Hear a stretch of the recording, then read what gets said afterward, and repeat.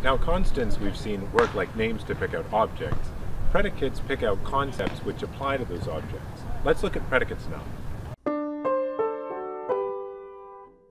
Predicates are used to affirm something of something.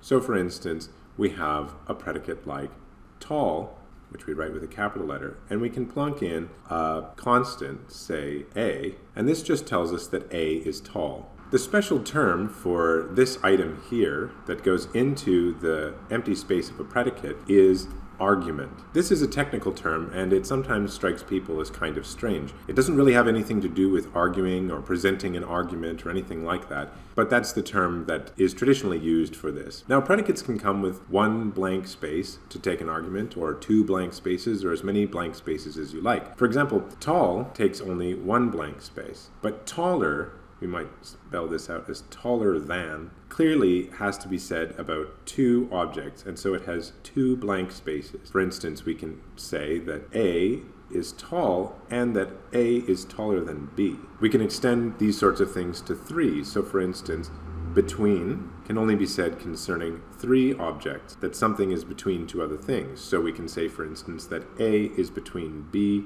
and C. The name for this first kind of predicate, which takes only one argument, is unary. The second type, which takes two, is called a binary predicate. And the third type is called a ternary predicate. And we could just keep going as long as we wanted to, creating more and more complex predicates. There's absolutely no in-principle limit on how many arguments these can take, although of course they get quite unwieldy. For example, consider a predicate like gave with 4 argument spaces, where you'd fill it out by saying something like A gave money to B at time t. So here we'd have a quaternary predicate. Now there's a technical term for all these ARITYs, and that's just ARITY. So we speak of, for instance, tall having ARITY 1, taller than having ARITY 2, between having ARITY 3, gave ARITY 4, and so on for any complex predicates we wish to construct. ARITY then is just a general term that covers all these things, and it's the second technical term after argument. Now, gave is an interesting example, and I want to have a look at this because there are many ways of cashing out gave, at least in a natural language like English. For instance, we could just say that A gave money,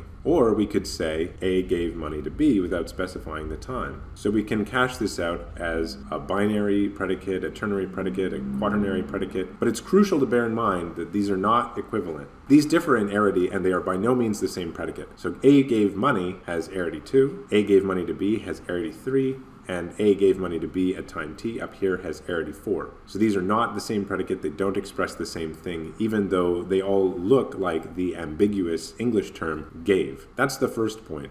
The second point is that every predicate either applies or doesn't apply to everything in question. So let's just take a famous and philosophically problematic example, heap. And this will just say that A is a heap. We can have our A here. One famous puzzle in the history of philosophy is called the Sorites paradox. The paradox is, suppose you start removing grains from your heap.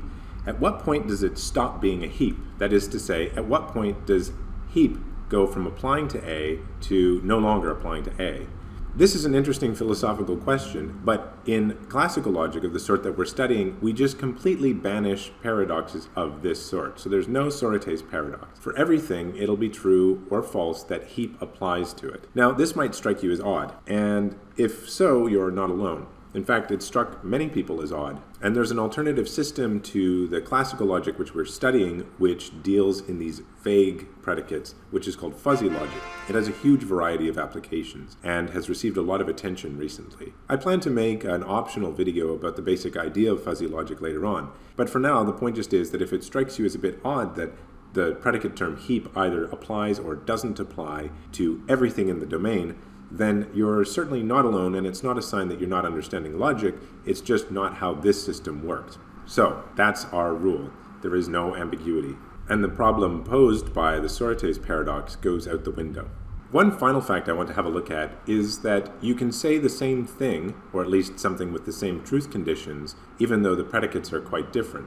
So you can express the same thing differently. Take the predicate left of, and say that A is left of B. Well, you can also express this using the predicate right of and reversing the order of the arguments, that is to say the constants. So B is right of A says the same thing as A is left of B. And these sorts of equivalences are important to keep in mind as we work along through the course and especially for the assignments. So in sum then, predicates have ARITY, which is the number of arguments they take. Argument, again, being a technical term and not the kind of argument we typically mean when we talk about arguments in logic and so forth. Second, predicates with different ARITY like this cannot be the same even if they seem to correspond to the same ambiguous English turn of phrase the way gave did in our example.